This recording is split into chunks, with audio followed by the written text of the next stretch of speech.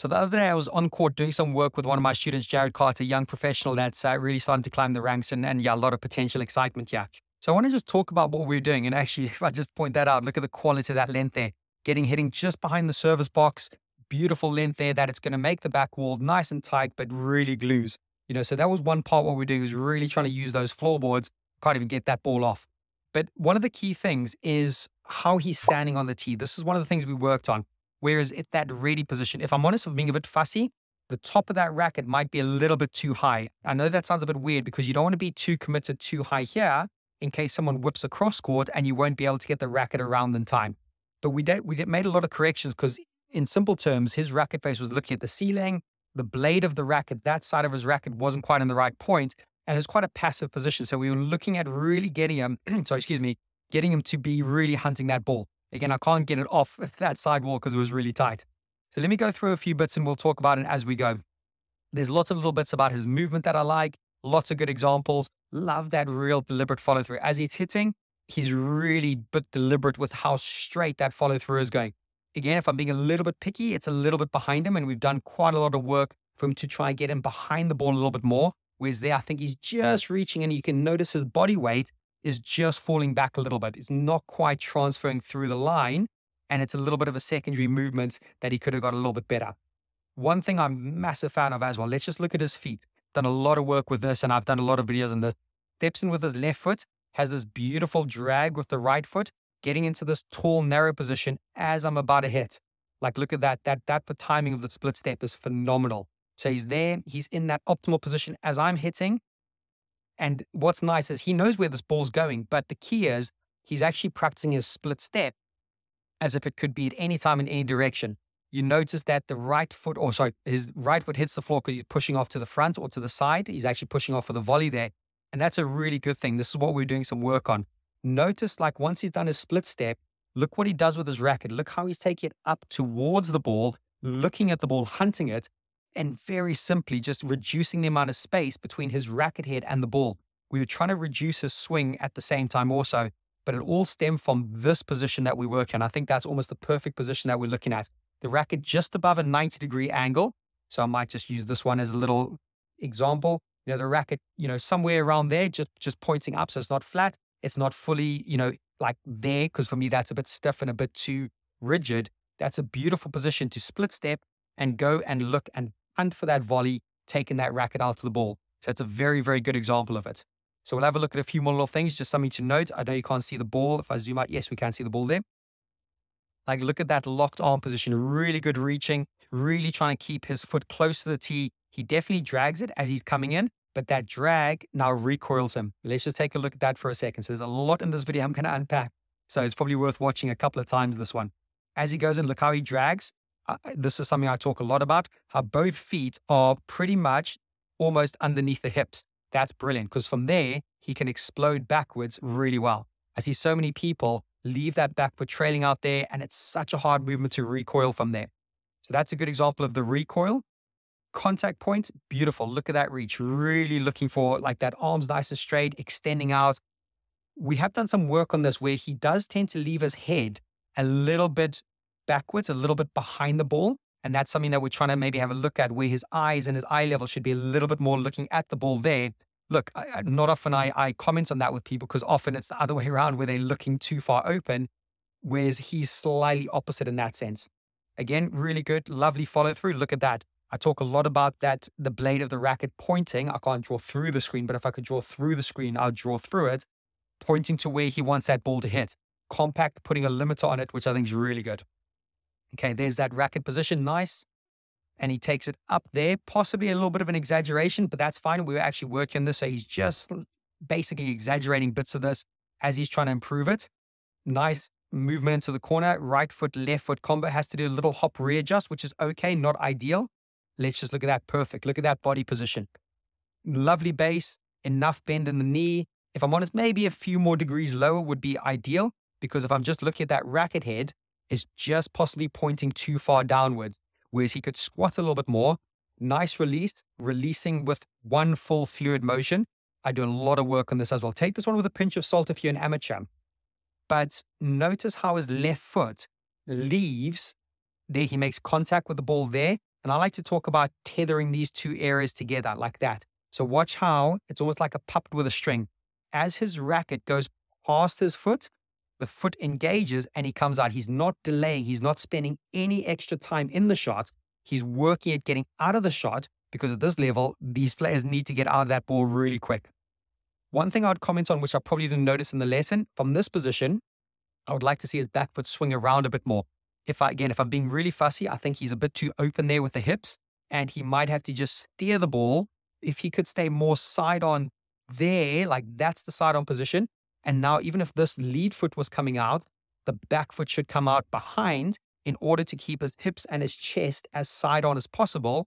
And that takes away any thought about steering the ball down the line. He can just release at that point, but he does really well with this. So let's see where it bounces. Yep, pretty decent length. A little bit short, but I chopped in the drop there. Let's have a look at what I've spoken about already. Look at that optimal T position. Dragging the back foot, really narrow base, really tall.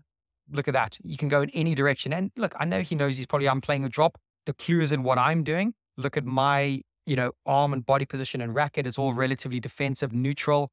For me, that's showing I'm playing the drop. So you can already see he's preempting that foot's going down to push him backwards or a force backwards in order to push him forwards into that front of the court. So loads of great technical stuff he does well. And he's actually a really good technician, quite nuanced in the things we're working on.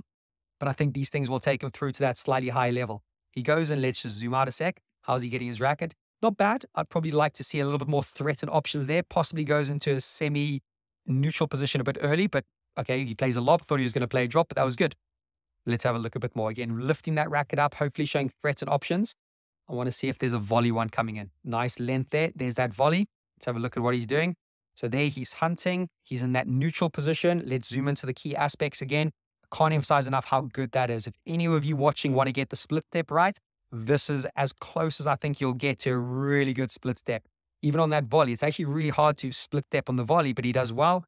Notice how his left foot always lands slightly before his right foot. Not always the left foot, but one foot always has to land before the other foot in order to give him a bit of downward force to be able to push off in that direction. Let's see what he does with his racket. Yep, nice. Again, if I'm being a little bit fussy, he maybe takes it towards the glass a little bit too much.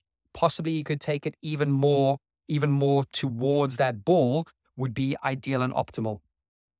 Let's have a look here. And that's a bit of a dipping volley, so quite an awkward one. He deals with it well, gets it down the line, puts it in an okay position. So yeah, I'm hoping you're seeing some good stuff here. Look at this. Love that. Love that. Like look at, the side of the racket. I'm seeing the blade there.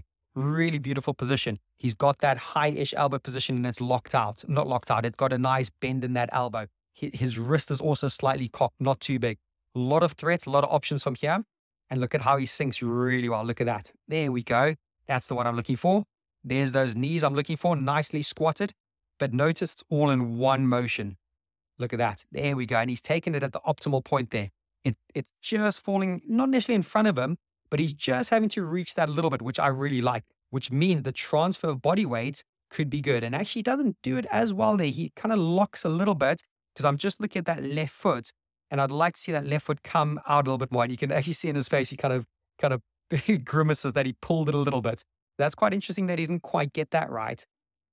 I wonder if it's the mechanics. There's something in there that if I could see it from the other angle, I might be able to identify it. I can't quite see it from there. But he does quite a lot of a spin, doesn't he? If you notice that foot kind of spins out that way, which is not ideal. And then everything is now looking towards the front wall. And that's probably a good snapshot picture that at that point, it's too open, isn't it? Like the rackets come across his body. It's all a little bit timid. He possibly hasn't kept his head down enough. And again, yeah, maybe a tiny bad habit of that back foot coming in front rather than that back foot swinging behind. I'd like to see something there for him to improve on. And he has got to rush to the tee. But I like that he's urgent. He's urgent because he wants to get into that optimal position for the split step. There it is, a slightly exaggerated one.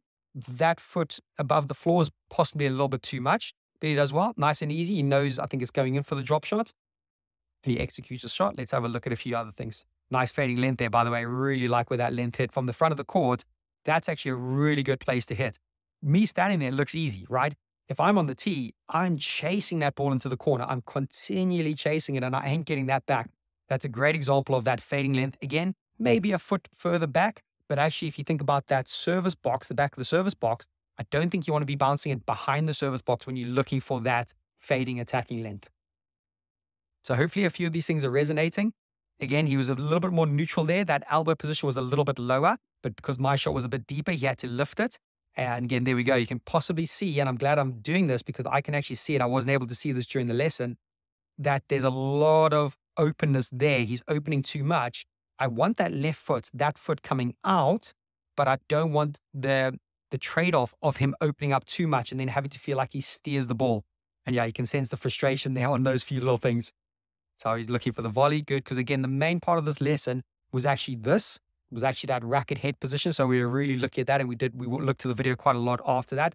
Again, not too bad. Falling backwards, maybe slightly. Is there even more simplicity going up there? Someone like Nick Mackey was the master at this. He was able to take his racket up and forward towards the ball in a phenomenal position all the time. But that's pretty good. We'll take that. And I like that he just chips it down the line, just varies the pace, just changes it up, takes the sting out of it.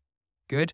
Again, for me, the one thing, could he lift his elbow a bit more? Let me get that on again. Could he lift his elbow a bit more and actually get into that slightly hooded position a little bit earlier just to show more threats and options? I think that feels a little bit passive. There could be more of this engaged elbow where the forearm, again, hard for me to kind of show you, but the forearm and the bicep is possibly inverted and looking further down towards the ground. That for me would be quite an interesting way to get him to hit there, because that's okay.